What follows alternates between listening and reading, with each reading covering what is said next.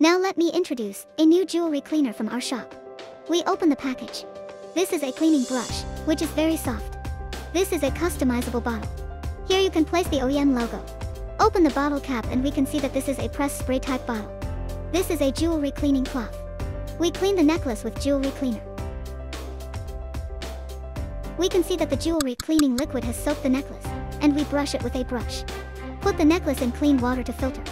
Wipe off the water with a jewelry cleaning cloth. The necklace has a new look.